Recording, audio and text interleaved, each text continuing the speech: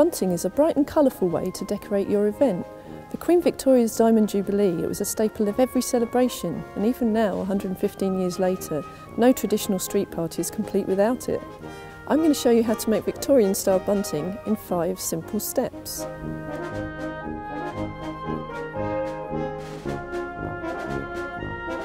The Victorians would have used cotton or muslin to make the flags of the bunting, usually opting for bright primary colours with plenty of red, white and blue. You can use any fabric. Lightweight polycottons work well for outdoor bunting because they stand up well to the English weather and they flutter nicely in the breeze. Heavier fabrics work best indoors. But don't feel that you have to buy new materials. You can also get fantastic results by recycling old fabric. These are made from some old curtains.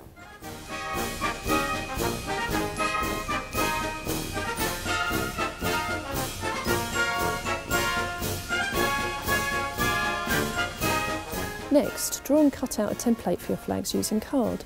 I'm making triangular flags about 34 centimetres high and 24 wide, but you can use rectangles or even this pennant shape. Lay down your fabric and mark it with your template using tailor's chalk or a pen. You'll need to do this lots of times, so try to get as many flags as possible from your fabric. Then cut out the flag using sharp scissors. If you want to be clever, try cutting on the bias on the diagonal to the weave, as this helps it fray less.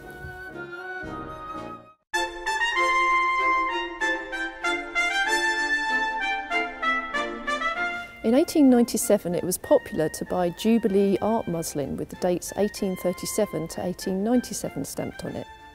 If you want to add a personal touch to your bunting, you can print with a rubber stamp and fabric ink, which you can get from many arts and crafts shops, or you can get custom ones made. I'm going to use these diamond and crown shapes. Roll a small sponge roller into the ink, then ink up the stamp. On a flat surface, place a cushioning layer of fabric, then lay your flag on top. Now place the stamp down onto the fabric and press it down hard.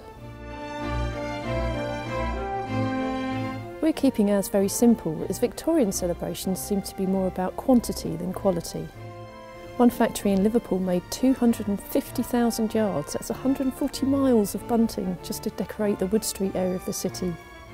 And there was so much bunting at a fete in Middlesbrough that it was described as a cloud of waving colours. But if you want, you can finish the edges with pinking shears or even make them double-sided. You can add applique or more elaborate prints or embroidery.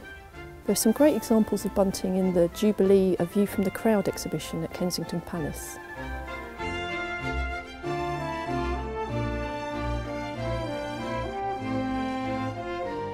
If you've printed on your flags, let the ink dry. Then you just need to sew them into bias binding tape. First, you'll need to fold the tape over in half. Just place the triangles into the fold and pin into position. I'm hand sewing using a back stitch to make it strong. A sewing machine will also do a good job. Think about the spacing when arranging the flags on the tape. You may want to leave spaces between the flags to make the most of what you've made, and be sure to leave at least 10 inches of tape at each end.